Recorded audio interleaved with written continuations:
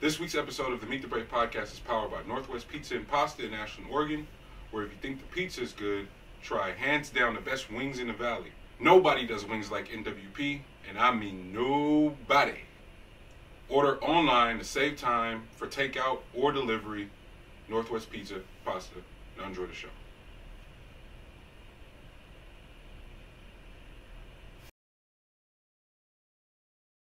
You think life's a joke? I slice your throat. You a thug? You about to get your rights revoked. Hey, bro. Hey, he didn't get enough credit on there. I'm a star. Look in the sky. You need a microscope. Yo, hey, Freddie P. Just want to tell you, brother. If nobody else will. Wear a microscope. Freddie P. Hey, can somebody find Freddie P? I think he do an interview with us. Yeah. Think so? Think he's still rapping? He might be. I know he ain't on the plane to go see Sean no more, so. Don't be disrespectful. Was Fred from Miami, right? Mm-hmm. He's from Miami? Yeah. Yeah. Right. Yeah. Yeah, Freddie's from Miami, Chopper's from New Orleans, Babs, New York, Ness, Philly, Dylon, New York. Oh, Sarah's shit, from Dylon Detroit. New York? Right? Sarah's from Detroit. Yeah. Yeah. I would have took Fred's look and his style to be Philly. Like Philly battled. But nah, yeah. But then when he start talking, you get the... Damn, now I'm confused. What's Fred from? Nah, Fred was from Miami. Or like Florida. Florida. Maybe even if it's not Miami, he was Okay, from Florida makes sense. Yeah, Florida makes okay. sense. Florida man. Say that again. So, That was an edit point. Sorry, we had to get our microphone situation straight. said the band album is trash. Sarah was the most out of place artist to be in a group. Mm. And Any more hot takes you care to share with the people? This is ridiculous. And Fred won every fight. Now, Fred for sure won every fight. Yeah. That's a fact. There's no debate. Ness, you a legend. It's because Ness keep leading with the crown of his head for some reason. My pants falling there. Let me pull my pants. Why your pants falling, bro? G, you're not going to say the band album. How did we start talking about the band? Salute to the band. Salute Puff. Did y'all watch the Bro, real you question? brought up Freddie P, bro. I You over here rapping Freddie P did. lyrics. So it's about to happen. Salute to the band. But, hot take. Nah, that's not a hot take. Because you didn't like the band's album, but please tell me you fucked with them Danny Buchanan albums. And the Day 26 album. Then he came and wrote Day 26, Puff was putting out classic reality TV. Oh, for sure. Yeah. No, Puff is a legend when it comes to putting out content. Like, if you put Puff in a room or some shit with a camera, it's gonna be gold. Like, think of where we are right now, how we consume, and think about having not the whole world, but a few million people on the edge of their seats every week, like, yo, what's gonna happen next week? I remember going to school talking about them episodes like they were, like that. The band damn near got wrestling out of here for me. Like, that's a crazy transition. But I feel like it was like wrestling, South Park in the same realm, and then reality TV just like, cause were y'all big on Real World or no? Y'all didn't. I was about to say, yeah, Real World. And Roll Rules. What was this? It was San Francisco. No, San Francisco. No, Real World Hawaii is when shit started cracking. It was like Miami was lit, New Orleans. But it was lit. one where it was kind of like Bad Girls Club, where they were funky. Like it was nothing else. Vegas, it was right? Vegas, yeah, exactly. Vegas was the one. I feel like Vegas was like the most like, I don't know, because it's easy. It's hard to say in hindsight because it's like that Seattle one was lit. Yeah, Seattle was the one when the girl couldn't get right? Like she had real alcoholism on set. No, that's Hawaii. That's Hawaii. Okay. Because Seattle was when Bruh slapped the girl. Yeah. Slap her around the world. Okay. So is New York or San Francisco the first one though? I think San Francisco. San Francisco, New York, Seattle, Miami was like a sneaky good. Damn. How does Real World just did? That was a great fucking show. Or was it bad TV? No, it was a great concept, and then it birthed a lot of the reality TV that we have though. Facts. So like it just transitioned over to like Jersey Shore and like some of the other shows that became. But then MTV pivots into like a real dark space, like 16 and pregnant and shit. Like that's just dark, bro. But like, that was low hanging fruit. Like at that point, you knew that this is the type of smut that we were gonna put out, and it was gonna work every time. Maury and Jerry Springer been doing numbers for 30 years. Bro. We want some of that action. It's basically what that conversation. Bro, was. it is. It's bulletproof. Yeah. Damn. Which real world was it where the girl tried to say the dude was gonna rape her? I feel like that might have been. I think that was around like the Vegas area though. Seriously? That happened? Yeah, because the dude was like pulling on her blanket, and she was like laying in the bed. He pulled her off the bed, but he was playing with her, but she was yelling out rape, and she was serious. And did he get kicked off the show? Yeah. Damn. Why don't I remember that? That was definitely one of the later ones though. Okay, it wasn't one of the. Damn. I think so. That happened on one of those shows? That's crazy. Yeah. No, they be wilding in there, and it got worse. You would take on the personality of the location you're in too. Yeah. Because they were bringing people from different places. Yeah. So like if they went to Sin City, then that's what the fuck they was doing. They were about to sin. Big time. What are we doing, fellas? It's the Meet the Break podcast. I'm Honey Draper. Oh yeah, we didn't even do none of that. I'm LG. Excuse us. Yeah. Oh man, we're so happy to be here. First, let's shout out the whole crew, LG, Lex, and all of our viewership. If you're listening via Apple Podcasts, Spotify, Stitcher, Simplecast, Castbox, FM, you name it. We salute y'all, but for our people that have been rocking with us on YouTube, thank you. Anyone that would like to begin rocking with us on YouTube, subscribe and hit the little bell for the notifications, and you'll get notified every time we drop something, which is pretty frequent because our guy Lex is a rock star. Follow the IG page. I think I did that, right? Yeah. Goddamn. You did it like one take. Yeah. You feel me? Man, don't need no punching. Don't ask me if I need to punch, guys. Just roll. I got you. For sure. How my guys feel? How y'all feeling? Good, man. Feel great. Yeah. How you doing, man? I'm good. I'm good. It's a busy week, but the pod is always like really nice to look forward to. It's a sign of a restart. Like the slate is clean. We do the show, go home, edit, get prepared for the week, and then knowing that the pod is there is like it's therapy. It's checking in. It's the news because you niggas walk in here with some shit that I did not hear about. So then it's just a whole bunch of different things going on, and then we're gonna get a random phone call from somebody that's just gonna really tip the scale. So hey, happy to be here, man. What's up with you guys? Lex Bud? Man. Life is good. Life is good. Futures first. You gotta distinguish. Hunt down Rick, little bitch. I'm trying to think. Is there anything we need to recap from last week? Did there any backlash? Any inquiries? Anything from last week's episode before we just move on? I'll say right now. Oh shit! I was surprised at how many people did agree with me. On the bus? If you don't, but I was too. Honestly, I was too. No, I feel like Lex opened up Pandora's box with that.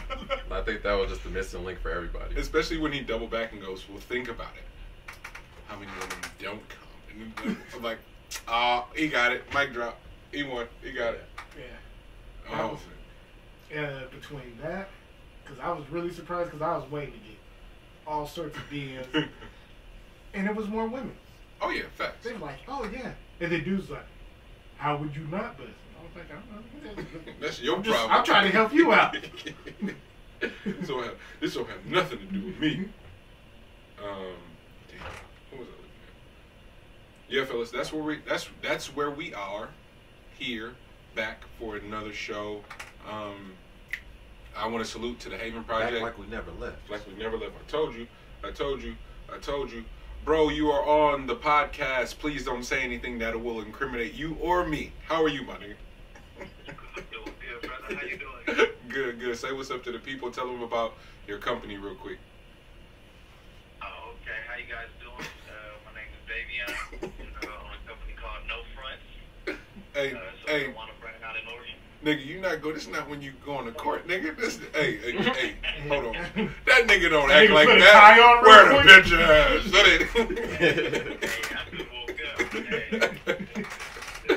What's up? From my brother, I woke up stressed out. Oh man, what's up with you, bro?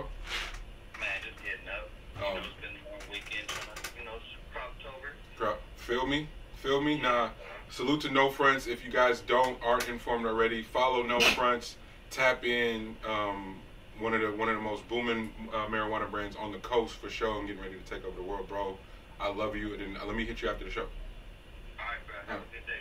One. Bye. Yeah, it's always good. Let the fire stay away from their crops.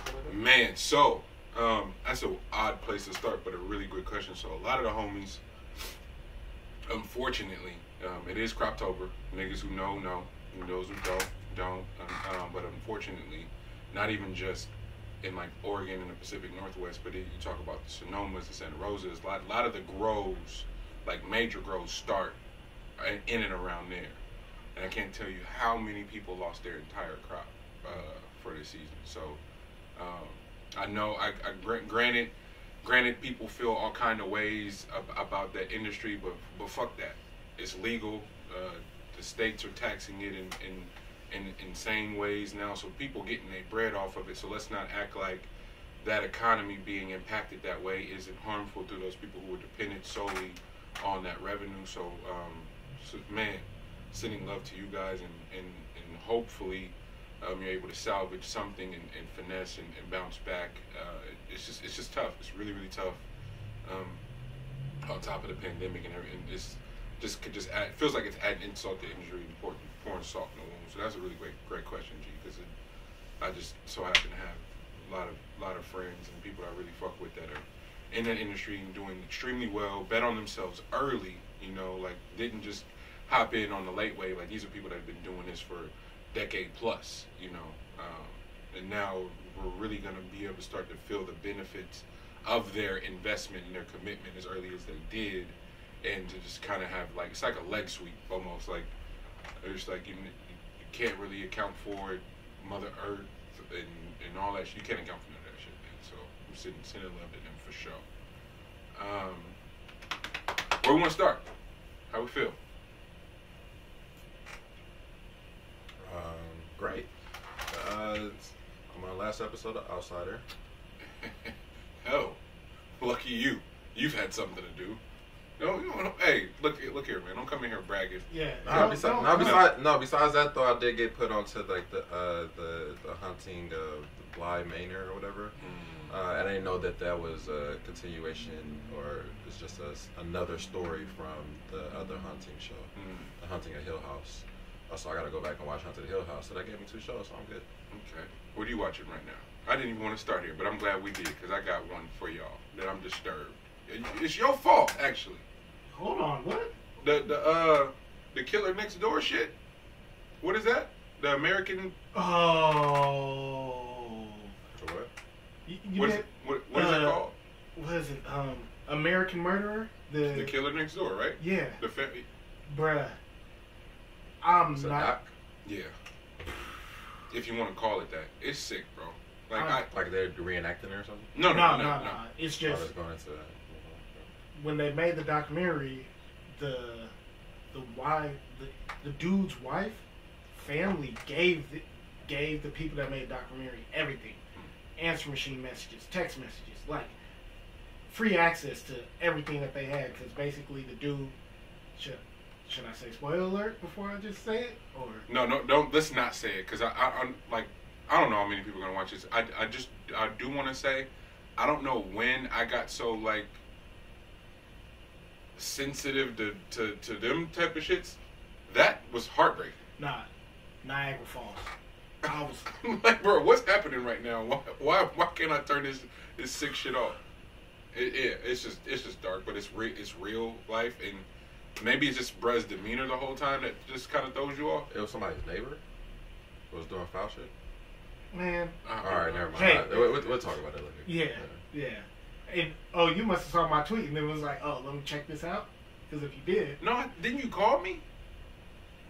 Maybe I saw it. Maybe it was a tweet. But I think it was the tweet because you liked the tweet. So okay, it was a tweet. It was a tweet. I saw his tweet, and then I had a little time, turned it on, and was like, "Oh, this is sick." The tweet was the word people not to see. Don't go in there. See that? Okay. Who's the sicko? You know what always threw me off too when black people watching the scary movies like, oh, don't go in there. I'd be like, I would totally go in there. Is somebody making noise in the garage? Let me go see. No, the best part is That's when me. they see the door kind of crack open, and then they go over there and run over there and open it. That's dark. That's totally me. Like, Yeah, if your closet just randomly opens up, bro, you gotta go see why. gotta go see. Don't go in there. You ever been in the movies to go see a scary movie and it's packed and it's like that's what's happening? You're like, damn.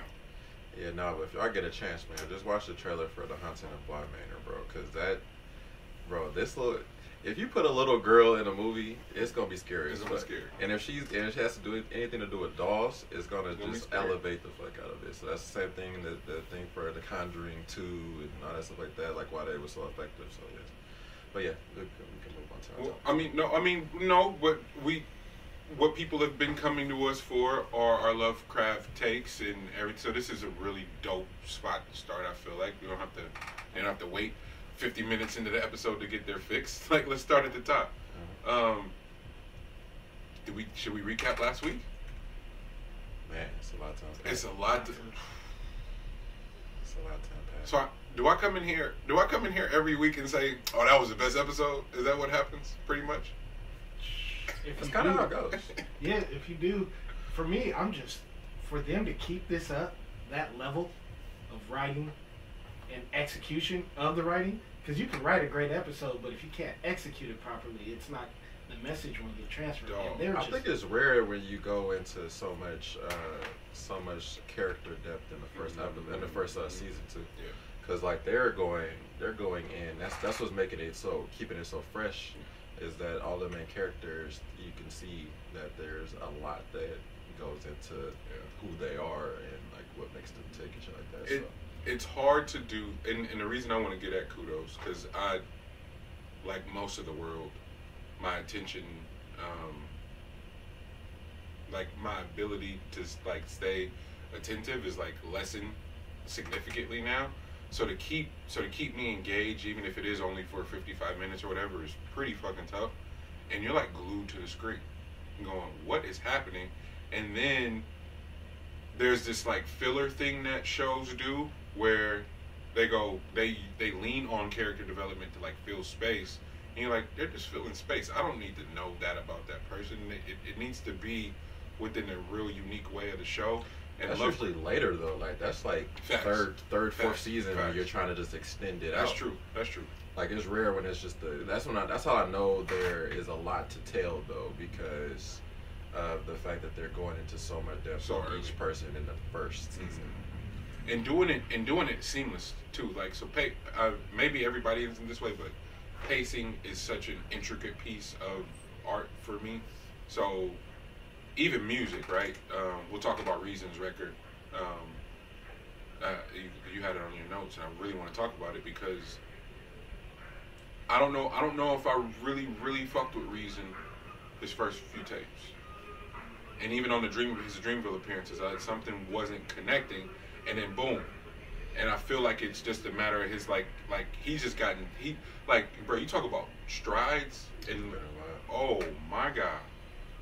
Bruh's rapping his ass off, and I think he was rapping his ass off before, but it's still timing.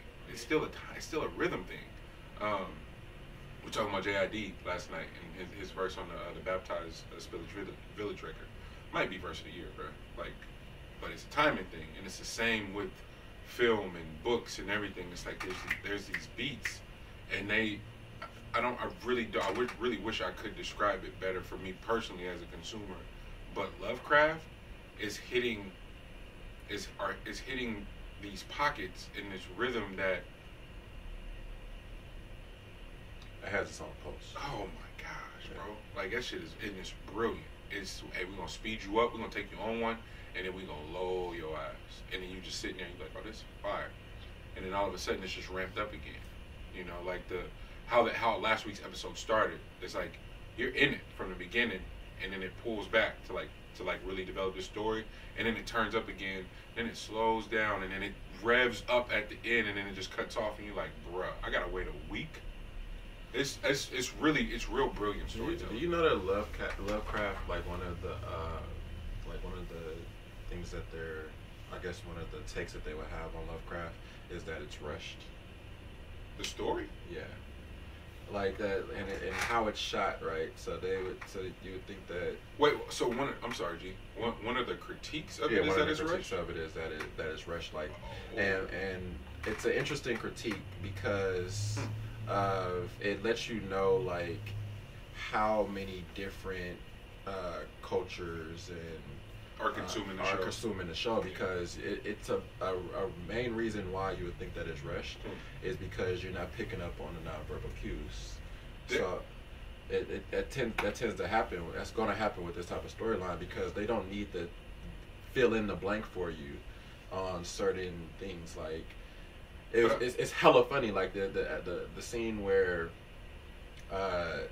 Atticus walks up to his dad sitting on the curb, and like he just came out of nowhere. It's like, and I think he said something like, "Did she know? Did you cheat on her?" Or did you cheat? Yeah, or something like that. But like he came out. No, like, he says, "Did she know?" Huh? He said, "Did she know?" Is that what it was? Yeah, he's asking about his mom and like his dad being He said, "Did she know?" And then his dad's response is, I never acted on it," is what he said. Yeah, got it. Yeah, so like, but it was like how he walked up. Like I wasn't even looking at the screen at that time, but then I heard his voice and like how aggressive it was, and I found that to be hella funny. And I think that was like a part of like the reason why they shot it that particular way. So there's certain things that it's not meant for them to fill in all the blanks for you because there's a need for you to also think on your own, which is the way that stories I think should be told. I'm with you. I there's only one rebuttal to that, and both of you guys feel free to answer. Are they? Is it that they're not filling in the blanks, or is it that they're not filling in the blanks the way people want them to fill in the blanks? And by that I mean, this last episode, spoiler alert, so please turn this shit off if you haven't watched last week's. And that would have been episode 8, correct? Yeah. So please turn it off if you haven't watched it. But they open up at Emmett's funeral. Yes. Episode 2, or is it 3? It was 2. Episode 2, they introduced him, and you go back and you go, holy shit, I remember. He had an entire engagement with the Ouija board and asked about his trip and how it was like, nigga, like, so. Well, I don't know. It's just critics crack me up when they like talk about. I don't know. It's just weird how they nitpick certain stuff. Bomani did a really good piece. Which I think is a part of being like a critic, though. I think a part of it is like you're nitpicking. It's kind of like a Skip Bayless approach that's meant to like garner a certain response. Got it. So some of it, I think, I think that could possibly at some point become a part of your persona. Your stick. Yeah, exactly. That's what the point that Bomani was trying to make is like it's a part of their stick, it's a part of their persona, but at the same time, it's only for a particular person, right? Mm-hmm. So if you look at the black quarterbacks, our Haskins and for the Washington football team got benched for Alex Smith this week. Mm-hmm. And it's like, well, he ain't getting it fast enough. Meanwhile, your man up in Buffalo got plenty of bandwidth to figure it out. They was letting Burr down in Jacksonville figure it out. They was letting Burr in Chicago figure it out. Giants. You know what I'm saying? It depends on who you are. The New York Jets. Come on, they're thinking about getting another quarterback all of a sudden now. So it's like it depends on who you are. It determines how much terrain you have to sort of dial in what you're attempting to do. And this is G. We're gonna talk about this later, but we could start. I wanted to go to black men in healing circles because like last night, I don't know if you know it, it felt like a healing circle for me because I need that type of exchange.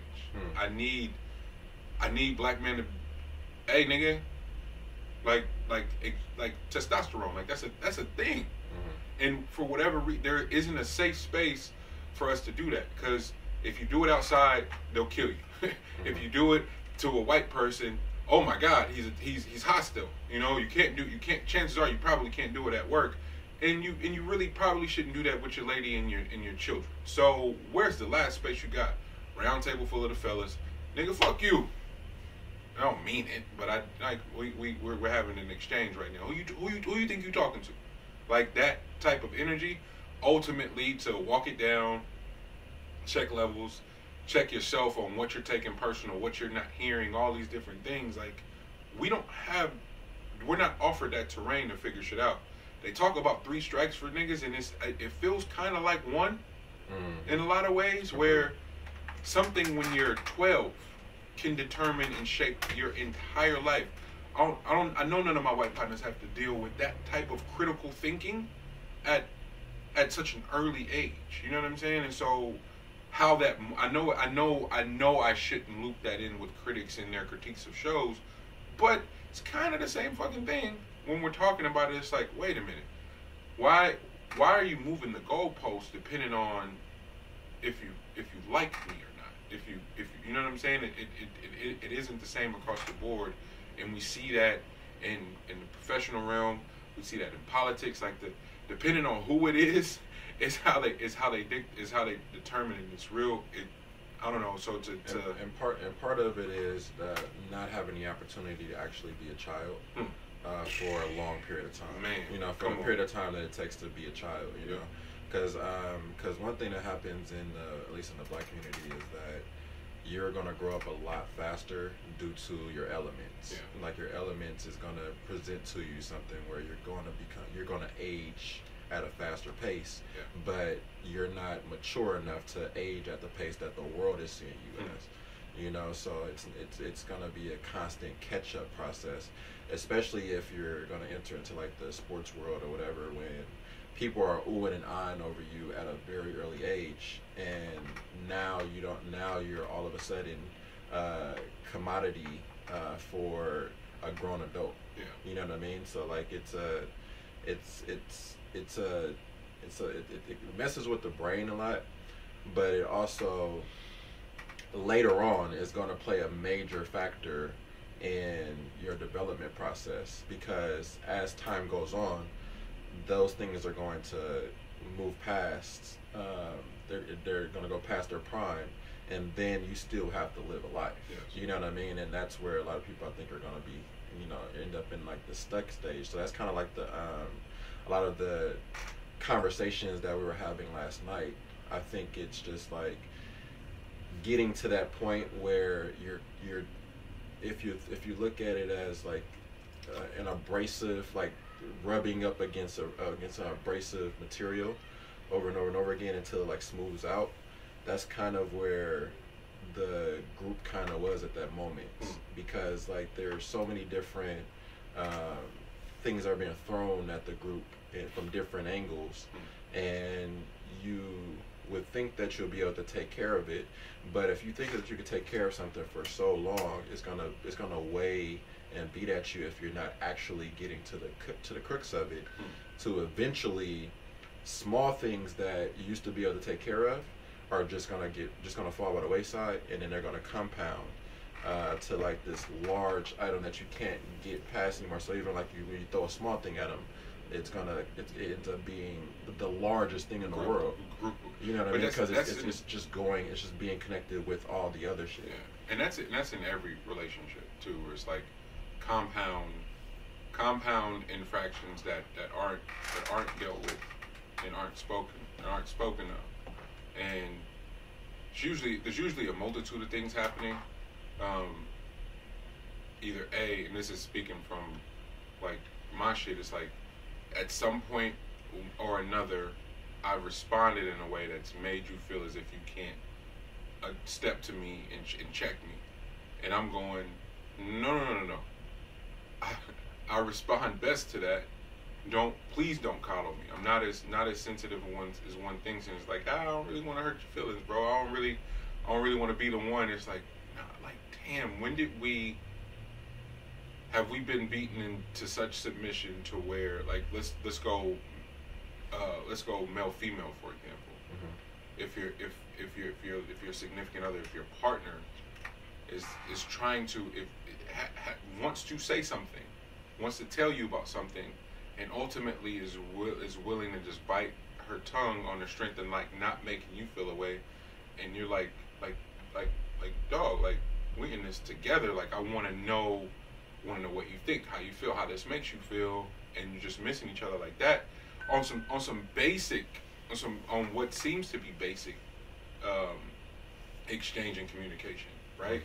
And we're dealing with so many things that are bigger than us, or we just don't understand or are incapable of understanding what that other person's plight is, day-to-day struggle, and then aren't even seeing each other's fight in this world to exist.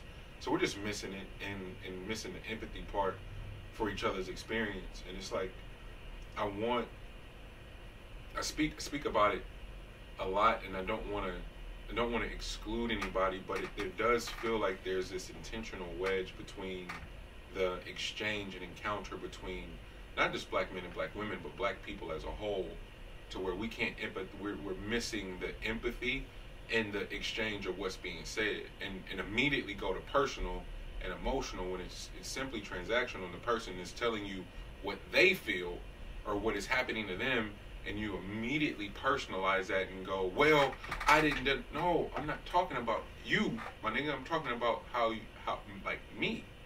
And I don't know what that is, or why immediately we go on the defense as opposed to going, oh, this person's on my team for real. But you said it though. You said it earlier, and like, where else do you have that release? Because you can't release that to someone of another race. Yeah. You know what I mean? Like, and usually a lot of those interactions that you are actually angry about has stemmed from a lot of those shunned communication issues that you've had already with some of these people, right? So, but when you encounter your own, that's where it's not exactly that you feel more comfortable to do it, but at this point, this is where it's going. Yeah. You know what I mean? Like, it has to have an outlet somewhere.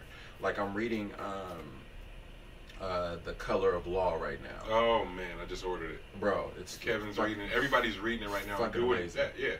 Fucking amazing. But the chapter that I'm referring to is there was I'm trying to think. I just lost my train of thought on where The Color of Law. No, but before that, what was I talking about on that? Oh, not being able to speak with people of another race. Yeah. So it's very similar to when they originally were putting together these different boroughs and trying to figure out how we're going to keep everything segregated. Like, we have it written into law that segregation is no longer allowed. Yeah. But we can't. When one group protests, we have to listen to them because their voices are extremely loud. But when the other group protests, I have nowhere else to go but to this group that I feel won't last long enough. Like, they won't protest for long enough. So I'm just gonna push my energy that way if I can't go this way, right? So with like waste, with like pollution factories and factories that make a lot of waste and stuff like that, they were trying to spread out where these locations would go, and they would put it into, they would like to put it into like the suburbs and stuff like that because they have the most land and stuff to be able to put it into. But folks ain't having that shit. But they ain't having it, yeah. and they would protest, and their protests would get heard by the courts. All right, bet. But we still have to make these factories. Like, we still have to make these things because people need it. There's still a high demand for these things, so we're gonna put it somewhere. Yeah. They put it next to the hoods and stuff like that. And yes, they protest about it, but they're not protesting for long enough, bro. And it's kind of like what the relationship is. It's like, oh shit, y'all, we're not it's not a protest for. It's a protest when you go somewhere else, where you're talking to them or whatever, and you don't even want to hear that shit. You can't hear that shit because they're not listening to you in the first place. Yeah. But when you come to your own, you gonna hear me. You gonna hear me. Yeah. You gonna hear me because it ain't enough. It ain't enough by any means. By any means. And it has to go somewhere. And it's so heartbreaking too, because the strain that finances can have. Fuck, before you even get the finances, just finessing and moving through the world, and don't throw on top of that not having a passion. And I know people don't really. I'm curious to know how many people value that on the spectrum of the input or the impact or the toll that could take on someone, whether they have a passion or what their career is attached to said passion, and how their energy or their mind state is, and as far as being engaged in the relationship, right? So mix all that shit up. The nerve of you, my nigga, to take anything personal when your lady steps to you and is just like trying to vent, and you make it about you. Are you crazy? And vice versa too. But beyond that, when your nigga stepping to you and is experiencing something that he just doesn't have the words to put together, the nerve of me to personalize that. And I want you to see, to normalize this, normalize that, nigga. Normalize not taking shit personal, bro. Man. Like, we'll get so much further in terms of like engagement and hearing. People be telling us exactly what they need, and then oftentimes our rebuttal is, well, I think you should do this. Fam, you didn't even let me finish first. If you listen, some of the greatest educators' entire curriculum is centered around listening to their students. Think about that. Some of the most world-renowned educators' curriculums is centered around them listening.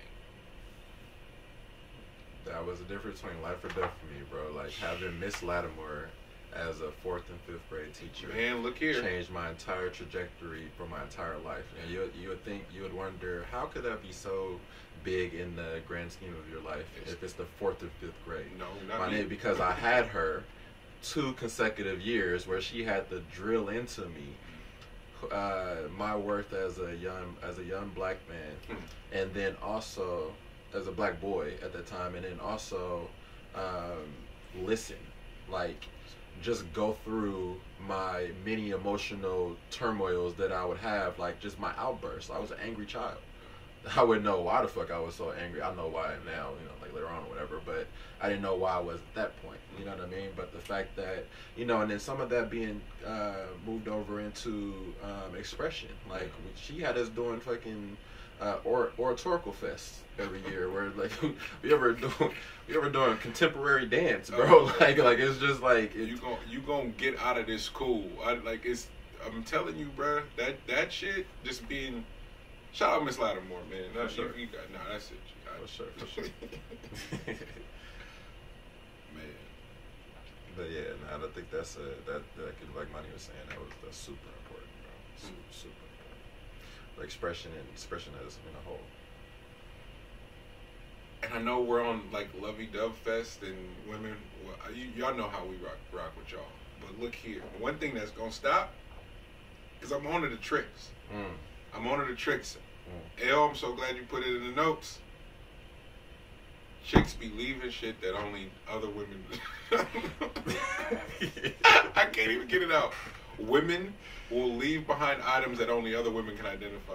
Bro. In your own house. Bro. And you didn't walk past it hundreds of times and not even fathom that, for one, it was left behind, and then for 2, that it was gonna rattle somebody's feathers one day. So, that shit is comedy, bro. Like, I don't know. I imagine this has happened to everybody, but to be pressed about something that's been sitting and it's got dust on it, for crying out loud. It wasn't bothering me. Money. And the cold part is somebody was stew over that. Like, they saw it a minute ago, didn't address it when they saw it, but later on you just catch an attitude out of nowhere. You just be like, and then you buck back after a period of time because like it continues on. Like, bro, where is this energy coming from? So now y'all in a full on battle over some shit that you still don't know what the hell the problem is. What the fuck is it? Well, you got that bitch's scrunchie on the top of your refrigerator. My nigga. Huh? You know how much later that comes out though? The whole relationship about to go down the drain. And it comes out the point where you like, well, you know what? Fuck it then. on the principle. on the principle, because I don't know why you angry and you ain't telling me, so you know what? Fuck it. That's the one part that I think women miss about like niggas for real. It's like, no, like I'm stubborn too. Like completely. God bless my dad, man, because he did this to me. It's his fault. Like I got to prove a point now. Like I'm diplomatic as they come, but now I got to prove a point. I'm leaving. I'm walking home. We in Richmond, so I'm walking all the way to Oakland to prove a point. Bro, Feet hurt. Real life. Hey, and do that shit with like a yeah. Like in your head, you're like, yeah, I did that. She's shit. driving on the side of the car. Babe, just get in. No, cause see, get your ass in the car, man. Bro, but once you there, bro. There like, now. if you don't, ain't no coming back now. I'm here now. What we do? If it's not known what the hell we beefing about, that okay, women. That's a lot. That's like don't put your dude through that type of shit. Like, don't let dudes know what we beefing about. So I can know what type of, like, where I'm supposed to be in this energy realm. Like, you just can't give me this terrible energy and me not know where it's coming from. Oh man. No, but then it really that's the only other part too. You be like, fuck. At some point they've been through some shit where, regardless of what the setup is, if by the time you two have joined, like the conversation is in and around just being honest, like I don't give a fuck what you do, just tell me so I'm not looking goofy out here. Completely. And you're like, all right, bet I'll do that. Anything be out of place is like a trigger immediately. It's like, no, but I said I would speak up when I was on bullshit. Like, hey, like that part. I got you. You're like, nah, but this, and like, oh, you triggered, you got trauma. Oh, here we go. And again, that's back to our not taking it personal shit. Now I'm forced to not take this personal, but I'm so frustrated, bro, because it's just a conversation. Like, it's 2020. I'm 31. I gotta be on pure player time. Like, that's it. I'm like if it was anything else, it'd be different. But it's like, no, bro, I'm exhausted now. I just got done talking about that too. It's like, oh, this nigga might be answering the phone. He must be fucking with some hoes. Be in this motherfucker every day, bro. Real busy. Clock the fuck in, Luke. Like, did you eat today? You know what? I haven't. You know, behind some other shit. So the last thing I want to do, is answer random questions about where the fuck you been at. Nigga, what? You serious right now? One place. I don't go anywhere else. All right, now I'm making it personal. Sorry, let's move on. That's what therapy's for. I promise this isn't about me, guys. Hey, I promise. Hey, my thing is just energy, man, and I meet it at that point too, and like it also gets to the point where like, all right, so since I'm here and I understand that you pissed off right now, we just not gonna talk for a bit. And nothing works, nothing messes up the feng shui and the energy of another human being than to just completely not speak. Like, we're not even. That's how I know this is my cousin, for real. That's how I know this is my cousin. Jesus Christ.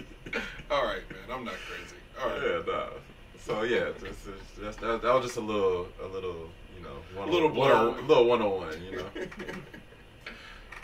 Did you watch SNL last night? No. Bill Burr's monologue? Fuck. Yeah, marked it. I'm glad Monty played that last night because I am the worst with SNL. Everybody, man. it's not just you. Everybody. Like, to the point where I'll be forgetting like what SNL stands for. So I'm like, when the fuck does SNL even come on? Hey. What the hell is SNL? Hey. L. Oh man. You are King Sicko. Bro, like, hey. The next time I come, I might have to like get a crown made for you. King Sicko. Oh man. Now my SNL like internal clock is just to hate on SNL. Not even the cast or the writers. It's the institution of SNL that's strange to me. But they also have real brilliant musical guests, and when they get a dope host, I'm always excited. So it's fucking Bill Burr, crying out loud. And if anybody's been watching during the quarantine, his podcast was doing stupid numbers. His appearances on Joe Rogan and Joey Diaz were brilliant. He was in the what's the show, Mandalorian. Was he really? Yeah, that's a huge thing for him. Wow. And his character didn't die, so salute to Bill, man. Like to see, like from the early Chappelle days and even before that, to like watch him stay like consistently grind, it's been brilliant. So I and then anybody who knows his comedy style just knew it was gonna be some shit. And sure as shit, he that white fragility shit, he did it so well. But it was through the lens, like he went at white women in a way that they haven't been attacked just yet, and had the mirror held up for them. I'm so happy. That was masterful. Because I can't say it. No, we can say it. Oh no, we can say it. But I already brought it up with the damsel in distress shit. Yeah. So like that was damsel in distress disorder. Yeah. Which is still one of my favorite moments of the pod, G, by the way, because does it get put pointed it out on YouTube. Like does it? You heard? For sure. Does it? Like, do you see it more often though? Oh no, you saw it the before, day, but- no. The day you said it, it was like I started flashing back to hella other shit, and so now I can't not see it. Yeah. It's so prevalent, but you know where that's most prevalent at is amongst white women who occupy liberal spaces in and around black people, predominantly with black men, and can't handle that again. That shit is wild, and some other shit that we got to figure out how to unpack, because there's some sick shit happening out here in the dynamics of white women occupying black spaces, predominantly with black men, and then crying wolf like it's sick. Yeah. So I'm with you there. So salute to you, like Bill. You can say it. You did say it. Bill Burr just said it on national TV on a monologue where those viewers are predominantly white liberal women, thinking that they're going to a safe space where they're not, because they don't get attacked. It's normally them going at Republican white men, and like the right. Nah, bruh, the left is sick, and the people you're insulating and like protecting on that show SNL. I'm so glad Bill came in there and kicked y'all back in, because that's what happened. They didn't see that coming. I guarantee you it was white women writers in them rooms that was fucked up behind that shit. Because they think they're the oh, never mind. That shit was brilliant. Do you believe that they felt attacked? I hope they did. Do you think he like take a number? like I haven't heard the monologue, but do you think they knew what his monologue was before he went up there? I'm always curious to how that works. If they have to submit their monologue, and somebody knows the answer to that, and I feel like it's been answered before. I heard it depends on who it is. And like. But can't they also submit, but then do something completely different? Yeah. They can do that too. Like, cause I don't see it as like something where you actually, depending on who the person is, if you need the actual platform, like you do more than once. Yeah. But it's like it's like, oh, I see what you're saying. Like, so if you were to switch it up, like, man, I don't need to be back here. You know what I mean? But it'd be cool to be back here. Who was it? Which was it? Pac? Maybe it was Pac that when he got on the first time, it was like, well, yeah, he can't come back because he made some sort of statement. I don't remember what it was, but I'm almost certain it was Pac. Eddie's first time going back, he said something that would make it to where he wouldn't come back for 20 years until this most recent time. Who else? It's been a few people that have posted that have made statements and it's like, yeah, on the strength of NBC, you can't come back here.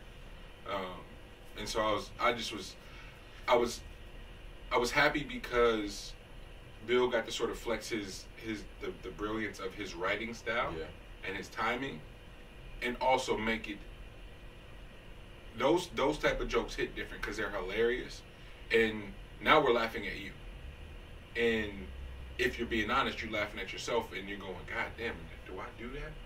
You know, and so I think that's why that monologue just rang so brilliant, and it wasn't just me because the shit went viral last night. Just that one little clip out of it. G, it was like a minute and a half. Shit was great. Shit was great. Bill still has one of the funniest segments I saw, bro. It was just the one where he talks about watching TV with his wife, like watching a show with his wife or something like that, and he's not picking up on any of the like, any other cues on it, and then they have to have a talk. He's like, no, I'm not. there's no way I'm gonna start this. But then she starts tugging on his male ego, and then now he's just full throttle into that shit, and like he's just saying all the wrong things. He's just digging himself in a bigger hole, bro. That shit is hilarious to me, man. Bill's fucking brilliant, man. Yeah, no, good shit, bro. I appreciate you for definitely laying that out there. And if you feel attacked, just get Amy Schumer and just do a rebuttal. Amy Schumer. Is she still doing stuff? Amy Schumer then got so many bags, she can do shit whenever she feels like it. Like, she has some of the best management I think that there is. Amy Schumer does? Yeah. We talking about the same Amy Schumer? Hey, she ran it up fast, if you think about it. Ran it up fast, but she don't have very much credibility anymore. I don't think she ever did, bro. But like, God, her name alone God, just like she just gets things off of that name. So that has to come from whatever management she has or whatever team she has. Got it. There's a lot of new music that we care about. So if we could sort of pivot into that space for a minute, we don't have to stay too long. We talked about 21. Yeah. For a little bit. I think a week spending a legitimate week with it gave it some new meaning though. Sonically, I want to salute Metro. Writing and concept, I want to salute Metro, 21, and everyone around. Big Rube bodied that. It came out that Big Rube actually wrote the monologues for Morgan Freeman. So that was really dope on some like historical Atlanta shit. But then also, we stumbled into a really dope conversation in and around people going, oh, but this ain't as good as his first one, type shit. And what I never imagined I'd be able to say out loud one day is, don't you dare. Don't one of you niggas dare, not talking to you guys in the room, but anybody listening. Don't one of you niggas dare come to me in 2025 and say, Monty, you ain't rapping like you was in 2020. Nigga. I'm in the red in 2020, so I'm hungrier than I ever been. So I'm liable to say anything right now. Like for real. 2025, the way I position it and the way that I bet on myself now, if that shit works, oh, please believe it's gonna be plenty of rich nigga raps. Oh, a lot of them. And I'm doing with a smile, nigga, because we bet on ourselves and we made it. Why are we the only people that don't get to do that? And then it not be criticized. Oh, he's braggadocious. Excuse me. It's not. Excuse me. Ooh. No. Of course, 21's not hasn't forgotten where he came. It's impossible. It's literally impossible. They trust me. The meetings and shit, they don't let you forget that you just a nigga. It doesn't go away. So the nerve of anyone holding anyone that bet on themselves to that magnitude. Because please believe, like we're watching Savage Mode 1 videos, like just looking at them going, oh, that budget was minimal at best. Like just seeing the evolution, and it makes you really, really proud, and like it makes their story endearing too on some shit completely outside of like music. Like just some story shit, right? Bro, No Heart's special effects were amazing to this day. Hey, I was watching this. This was a long time, like 2012, and I was watching this old BTS of the Key video, a Key and Father video. And 21 Shout out was to in Key the and Father, bro. 21 was in the background, and Key was just joking. He was like, "Nah, that nigga don't rap. He's just my shooter." So Funny how things work out, huh? it's like, Yeah, I wanted to bring that up because you hear it so often. I want the old Ye, I want the old J, I want the old Wayne, I want the old this. No. Please don't go back to rapping how you was, because that means some shit went very wrong. Or even if you have like if you have an quote unquote flashback rap that you did recently that was similar to some shit, or even like hit a space where people that are talking about that flashback person, that it rings to them. You know what I mean? Like even if that's the case, that's only because it's still the same person. Yeah. They're just an elevated version of themselves. Yeah. So like it's not like they can't rap like that. It's like, my nigga, how many times can I rap like that, bro? Like, I mean, do you ever get bored then just doing the exact same thing over and over and over again? You ever just want to go challenge yourself and find a whole new pocket? Like, yeah, it's so dope.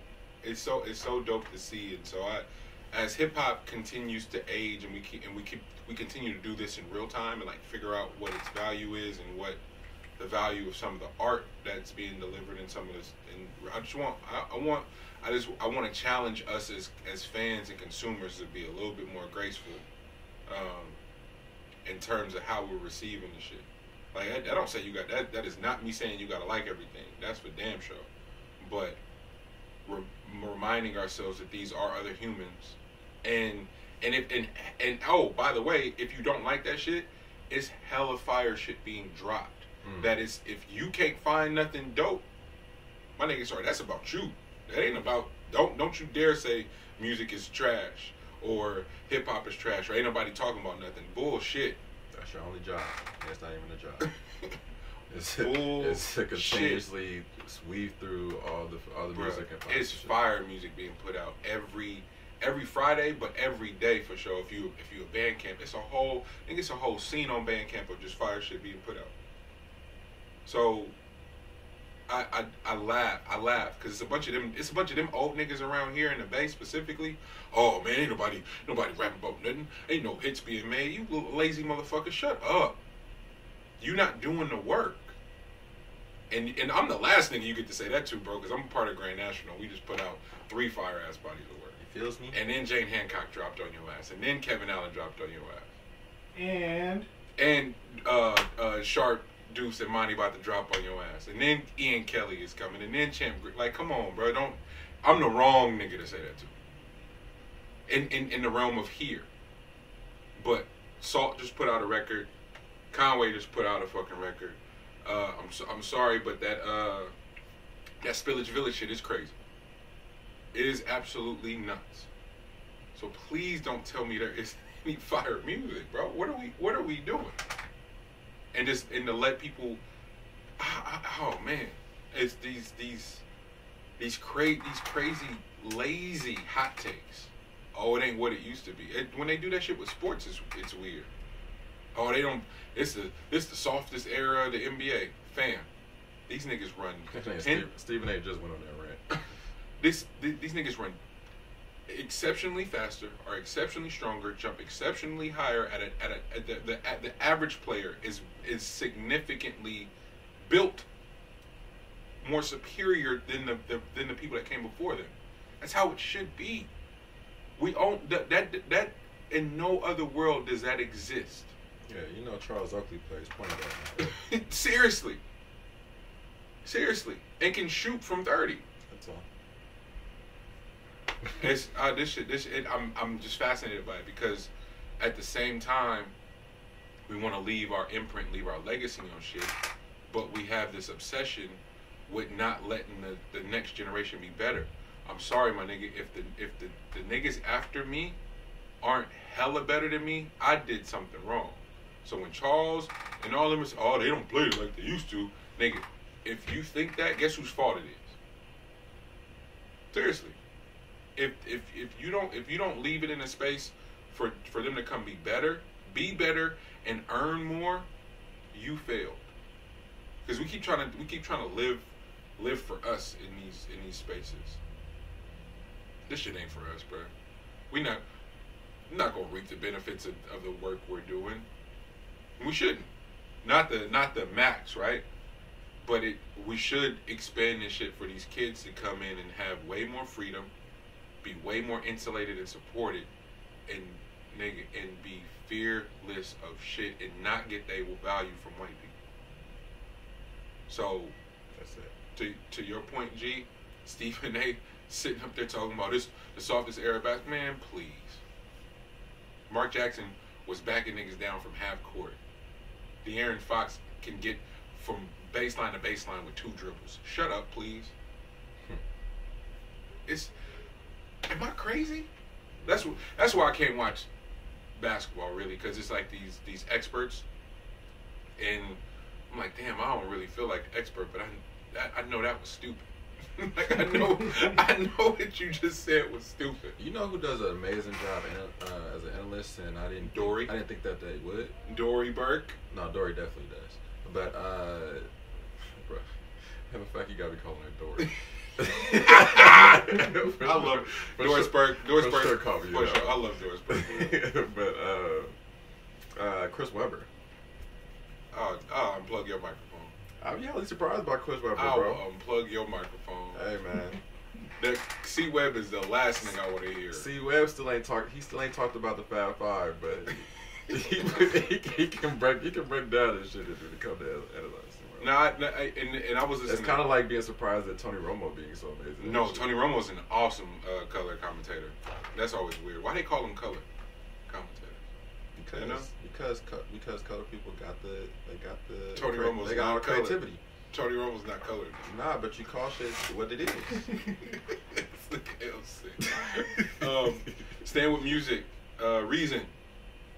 Y'all listen? That's a great album. You made it through? You made it through Reason shit? I didn't even know Reason dropped. Oh man. Lex. So what I was saying at the beginning of the episode, am I tripping and he got like crazy better? Crazy. And not that he was ever bad, but he was like, it's TDE, it's soul, dot, Q for style is just like out of this world. Rock, Isaiah Rashad, and then I'm just like, I was always trying to hear it. It's like, damn, what is it? And then this made it make sense. It's like, damn, bro. I don't know. I'm trying to. Because I think it probably comes across as hate, and I swear to you, it's not that. It's just it's why even watching Soul and them grow, like Long Term 2 to this day is still one of my favorite bodies of work. The music, the style, like and this is early Soul, so it felt like early Reason as an addition to TDE wasn't even up to the old standards, and then he just came with this shit and surpassed everything. I'm like, yo, this is incredible. It makes me think about it's on this topic, but not really. It makes me think about something Dr. Dre said in an interview a long time ago when he was like, some people get mad at when I sign an artist and then he just sits for 7 years, but really he said those 7 years he's making music and I'm waiting for him to get it. Yeah. And then they were like, what's it? He was like, it's because you know that they're a star, Yeah. but there's just this one little thing that they need to switch. And they gotta unlock it. And then as soon as they unlock it, he was like, the music's just different. Yeah. And he was like, and that was partly the reason why I played the game with 50. Yeah. Because I knew 50 was going to unlock that in the game. Because he was like, couldn't nobody else do that to him? Yeah. And it was like, when I heard that Reason album, I was like, They unlocked it. they unlocked it. No, I don't know who did, but no, I felt the same way, because it was like, even the last few records and then stuff that they were doing for like TDE Appreciation Week, like I thought everything Reason was doing was like some of the better moments of that, and it's like, okay, this album might be dope, and yo, So salute to the whole crew over there. But Reason, man, sheesh. Like you get the. I guess what is what's to be celebrated is when you get to hear who's done the work, and not that I'm anybody you got to prove anything to, but he earned a lifetime fan just on his commitment and coming back, and then just I don't know. It's something about being able to watch somebody evolve in real time that makes you a super fan for life after you get to witness it for real. So salute the Reason. Who else? The Benny, Lil Wayne, and Big Sean song. You guys heard that one? I did. Salute Wayne. Salute Sean. I'm really happy for Benny. What's that face mean? I don't know. I for the life of me, bro, I don't know It's good look for Benny. what everybody's beef is with modern rap music. Call me crazy, but I feel like shit's better than it's ever been, man. It's some amazing shit happening right now. And everyone's a critic and everything's mid and everything's just like, oh, it's okay. Damn. Perhaps my ears are broke. Perhaps there's just too much going on. Perhaps there's not enough time to consume and to be fans. But the backstories be mattering so much. I feel like to really enjoy these records, and that's why I say good look for Benny. Like I gotta listen to it a few more times to make sure I'm not listening with those ears of like, damn, I know Benny's story so well at this point. I'm so happy he got this feature, as opposed to like, nah, the song is just fire. I feel like the song is just fire, but it's like, nah, I'm really just happy for Benny though. Like, I think it's both. Okay. Because their verses, like, listen to those verses. But I feel like some people just want to say a song's mid or whatever is because, oh, a lot of people saying it's a good song. Nah, it's weak. Yeah. This, bruh. Danny Green's wife is getting death threats for missing a shot. This world is sick. Like, oh yeah, Danny's big sick. Danny's big sick, or the fans are sick. Nah, I'm saying he's sick because he still got to be there for 5 more days. Like, and pretend to give a fuck about a game, bro. That no one finds this strange at all. That this is how people are operating. Yeah, now some people are gonna come out of this bubble with some real mental issues, because like they when you have bad, like because he talked about this, when you have bad games in that bubble, it's like the world is on fire because there is nothing else going on. So like people are tearing into you completely different than usual. That's the reason why the asterisk next to this bubble thing is gonna be for it being harder than it is like easier, because like it's a mental game, not forget the physical part of things. Physical is what it is, but mentally, bro, folks, is on your head and on your family head. I thought that too, G. Like the gym being empty and it being like, I know Scottie Pippen's like, oh, that's just glorified pickup ball. I'm like, no, it's not. It's not. I couldn't imagine worldwide TV cameras at O'Dowd on a Saturday morning and it's best of 7. And it's real stakes. Like I don't know where Scotty and them from, but some of them pickup games is crucial.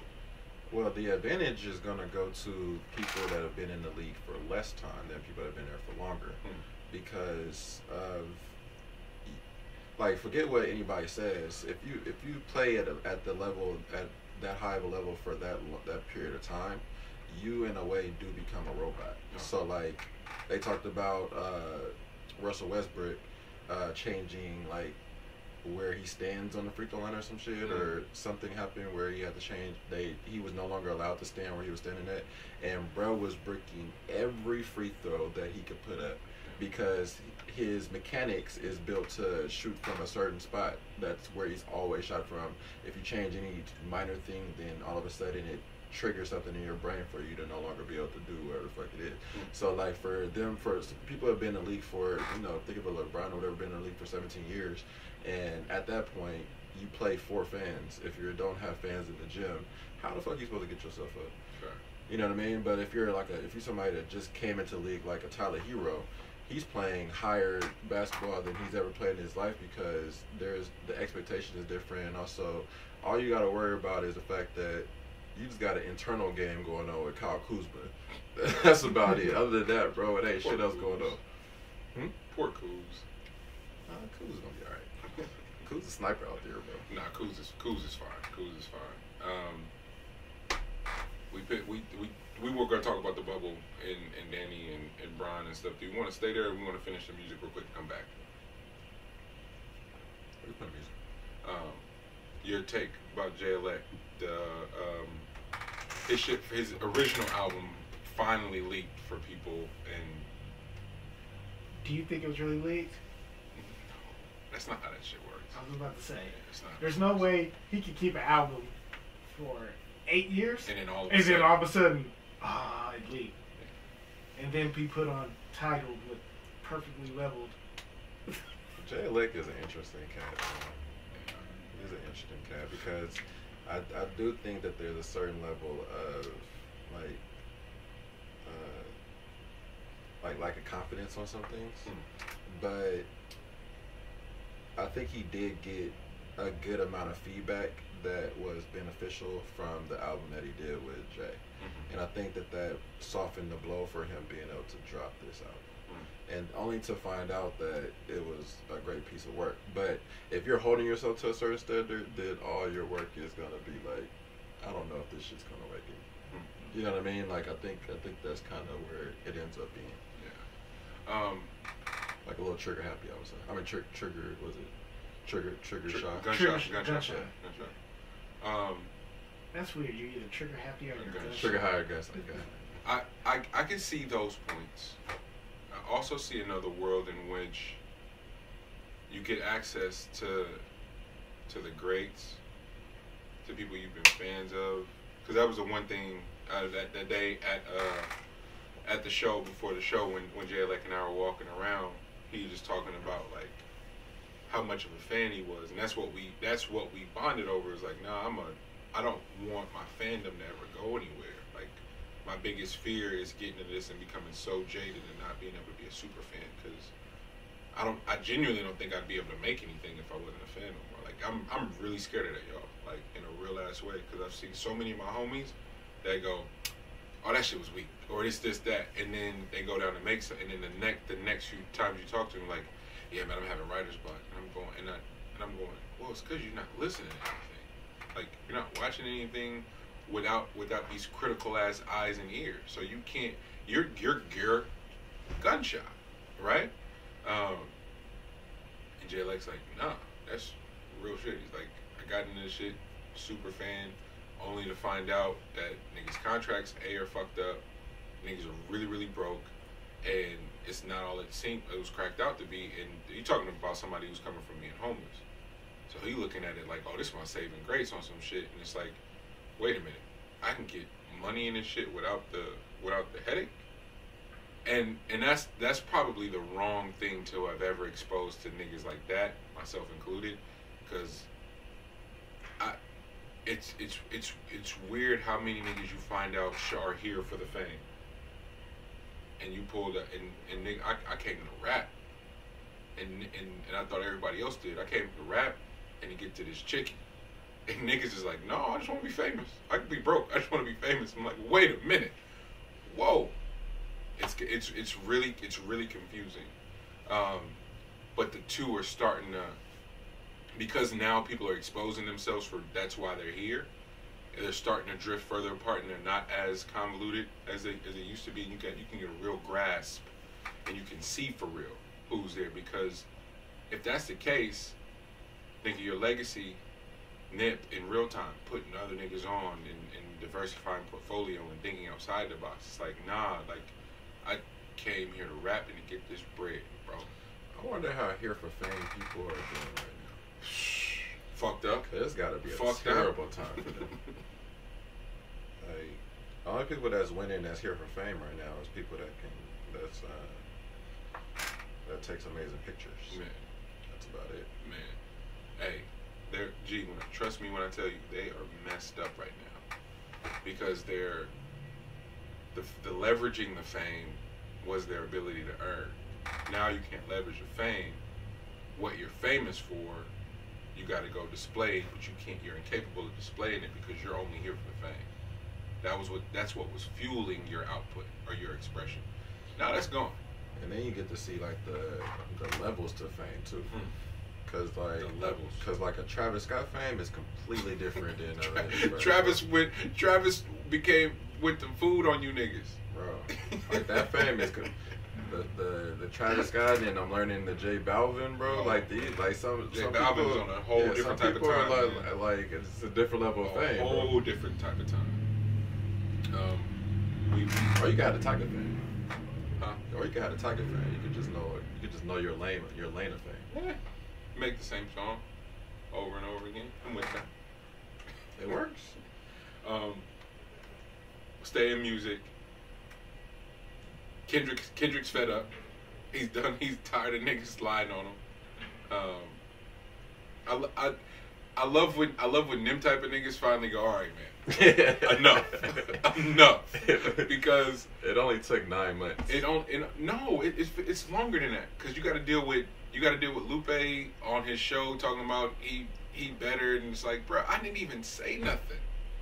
Oh, Kendrick, he profited off of Black lives, and now he not saying nothing. All right, okay, I'm gonna let that slide too. Remember I said, I was like, bro, like it like sometimes why can't you just leave bro alone? Like he's still a. He go again. Just one of those people that is not here for the fame. He just came to make dope ass music, and at every chance people get, oh, let's go. And it's usually black people, and not like, yo, I'm just chilling. And that goes back to people leveraging, because they tend to leverage names, and that name just rings loud. So even if that person is not responding to shit, it's just the fact that when you say that name, you get interviews, man. Which is nuts. Kendrick leaving TDE is. I read the headline. I was like, they're not this desperate. They're not like our publications this desperate to run this. And then you go, oh, no one has any integrity. Because now what they're doing is, if they're not in on the conversation, they're considered late to the party. But even if it is false rumor, the Breakfast Club, Hot 97, like they got to talk about it because TMZ is running it, because they're competing. And you go, wait, none of our so where are people getting their information from? That's valid. That's not dependent upon our demise and any chaos. And then we can't just exist and come pull up and just make dope shit. It's got to be hella drama around it. That's the selling part for sure. Hey, it's just partly on the people that's consuming it though, because that's like if that's what sells. Oh no, yeah, we're not. Yeah, I'm not absolving us of any responsibility. You're absolutely right in that. This is clearly the numbers are spiking when they do this shit. So they go, let's run it back. But even watching ESPN go, who's better, LeBron or Jordan? Bro, how many times can you run that debate? Like, that must be their like, yo, shit's slow. This all we got. Yeah, but that goes back to the whole LeBron not responding to Skip for his entire career. Yeah. Like, right, John. What'd you say about narrative? What'd you say? Huh? Narratives. Oh yeah, you gotta create your own narratives. Because, and what I was saying on that, where I brought it up, was because watching the finals, and if you have like it's amazing to see how much goes into being one individual that has the entire league on your back, because that means even in the finals where you can clearly win 4-0, you don't you don't you take you pick and choose your spots because of the need to create a narrative. If you 4-0 it, it's a Jordan conversation. Yeah. If you 4-1 it, what you like to do, then it's still that it was too easy. You know what I mean? Like, so if you 4-2 it or 4-3 or whatever, then it you can switch up how difficult that might have been, you know, given the you know, the type of situation you had at base. So like I look at it as you having to mess around with your own narrative for everybody else to now partake in. Facts. Which is interesting. To have that much control over it, like you're utilizing other people as like pawns and shit in overall legacy game. Only because you know exactly how people respond to things, and they're so easy. Like easily influenced. Like, oh yeah, I took this game off, and all of a sudden I'm the worst player that you've ever seen. But then I served the next game, and you're like, oh well, he's back in this conversation. You know what I mean? Like, it's interesting. Are we being too hard on the media now? I'm asking because, gee, I just can't anymore. Like, especially with,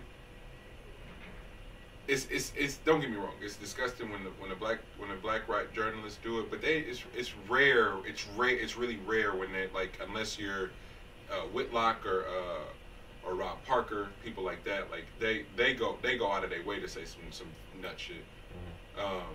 For the most part, Jamel, Michael Smith, Bomani, like they're pretty straight up and down. Like we get really good, wholesome, hilarious coverage whenever they do anything. And so I'm looking at their style of journalism, and I'm going, wait, why can't anyone else do that? Why is it so dependent upon these crazy ass hot takes? Independent platforms as opposed to public trading. Public trading is completely different. When you're dealing with shareholders, it is completely different. I see. I'm rolling. But like the But Bo, I'm sorry, G. Yeah. Bo does it, like his ESPN show is only twice a week, but I'm way more entertained. Maybe it's a race thing actually. Like, that's on me. I know the answer to that.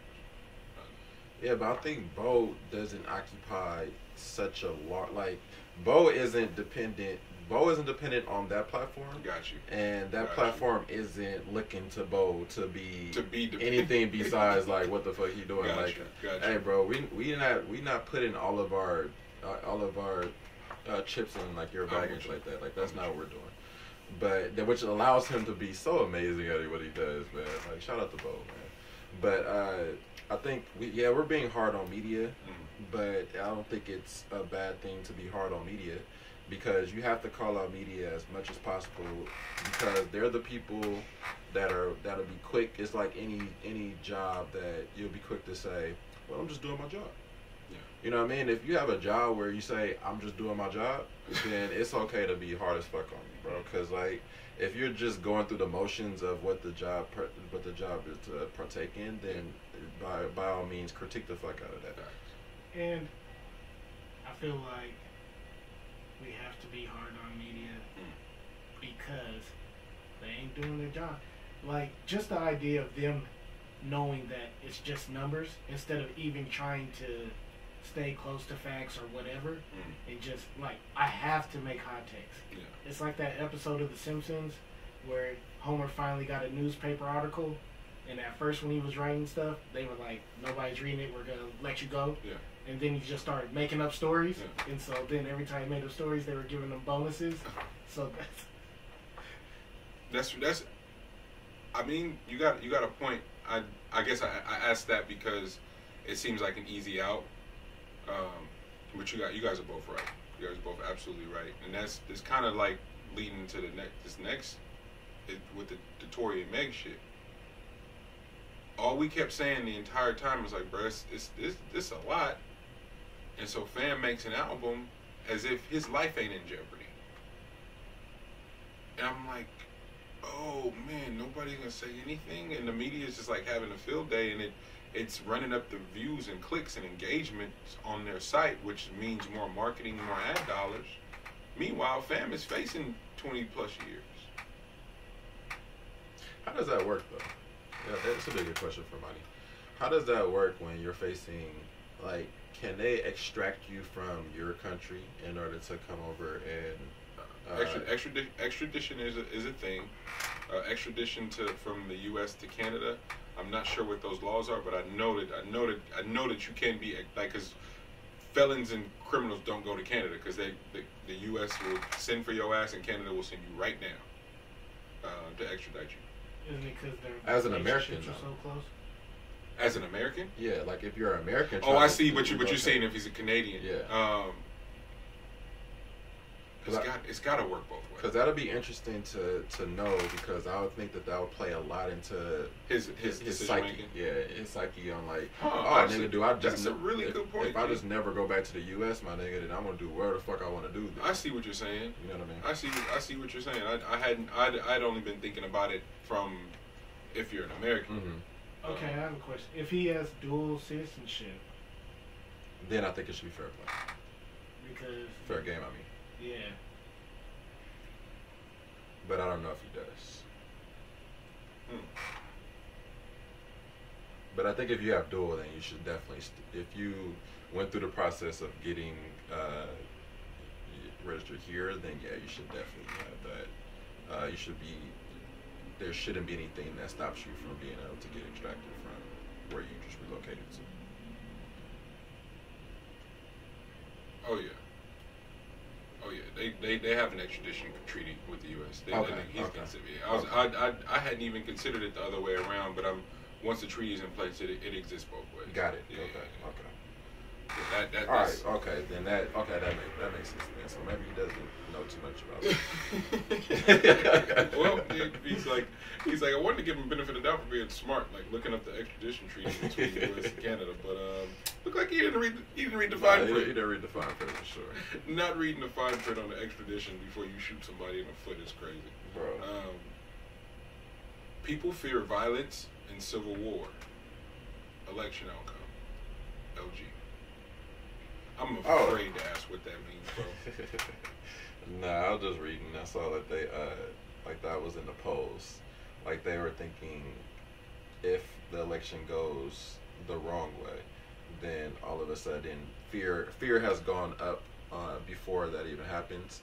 That there would be an outpour of violence, and that will then push forward the civil war. Yeah. Like the underbelly of the civil war.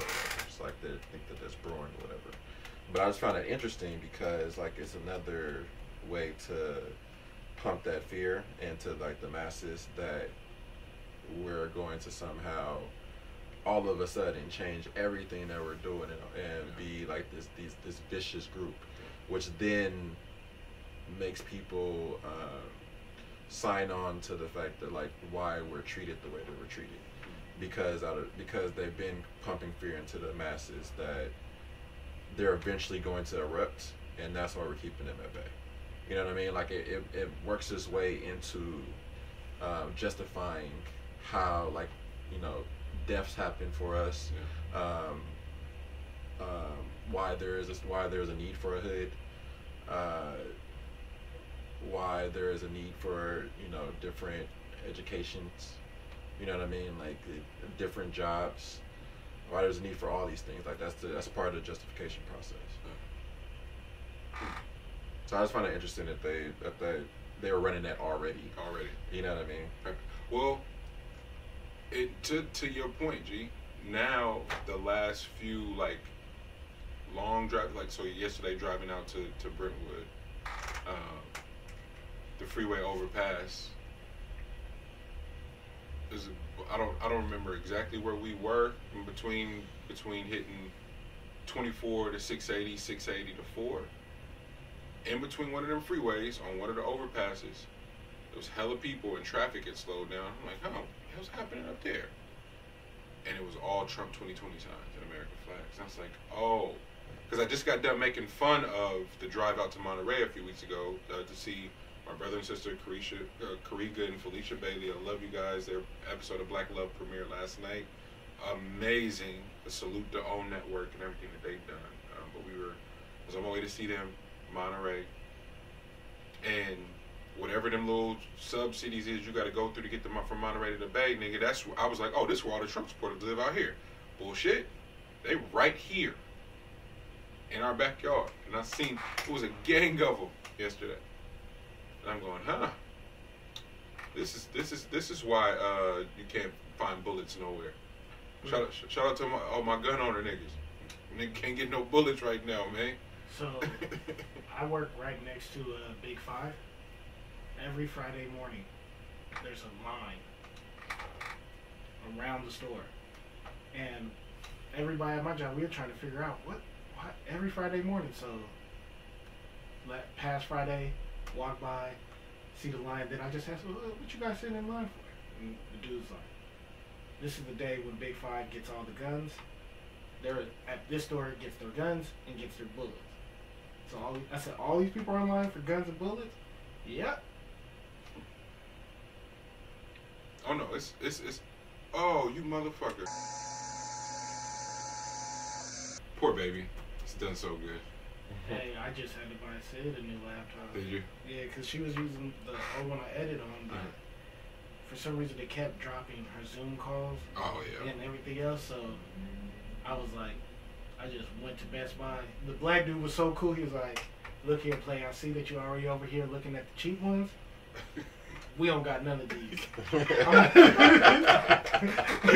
don't got none of these. That's crazy. He was like, let me just. He was like, this is the least expensive one we got. I was like, hold on, that's $500. He's like, this is the least expensive one we got. And I got 2 left.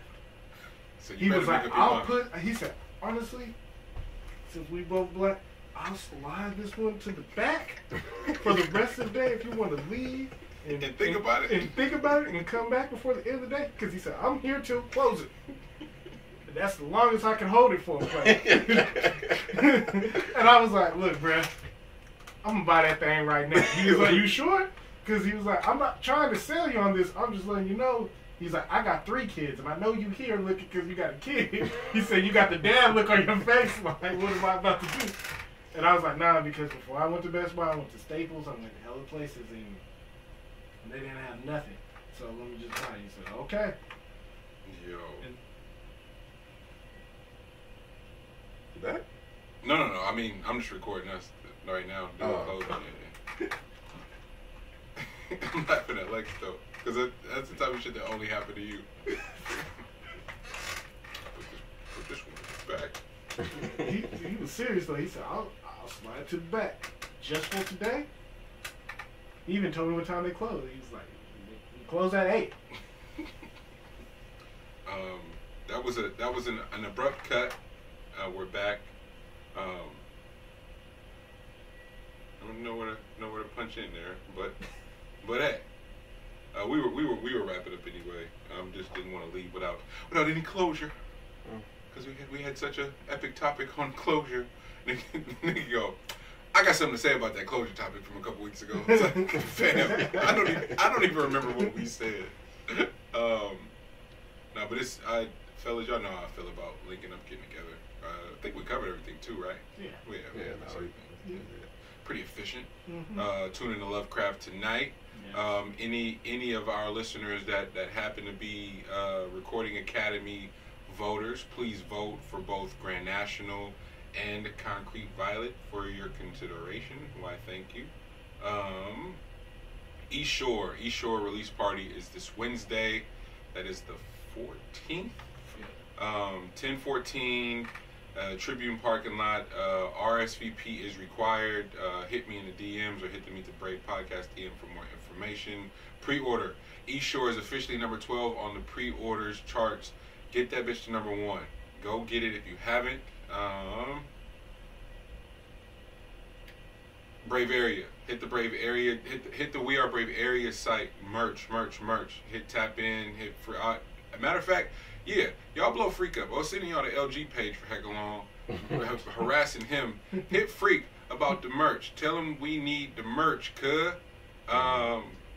Anything else, fellas? Are we getting some Meet the Brave merch? Oh, don't be spicy. What we want? Depending on what we want. What you want to do?